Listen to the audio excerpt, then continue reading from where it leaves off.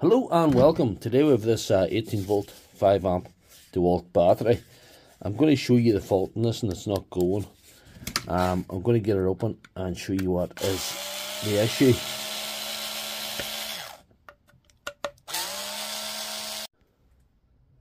This is a fairly common fault and I'll show you what it is. Because if this happened to your battery, you could moan about the quality of Dewalt and say Dewalt, if this failure is quite common, you could complain that that reflects in Dewalt badly.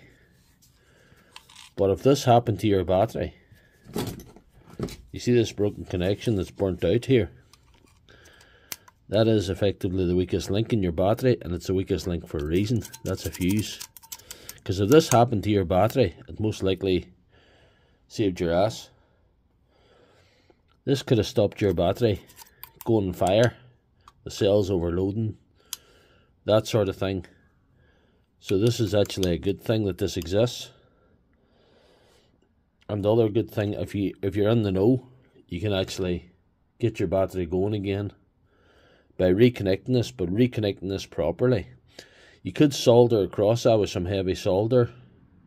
You could do many things, but I use light nickel strip and that is perfect for the task. Stuff like this is very fine,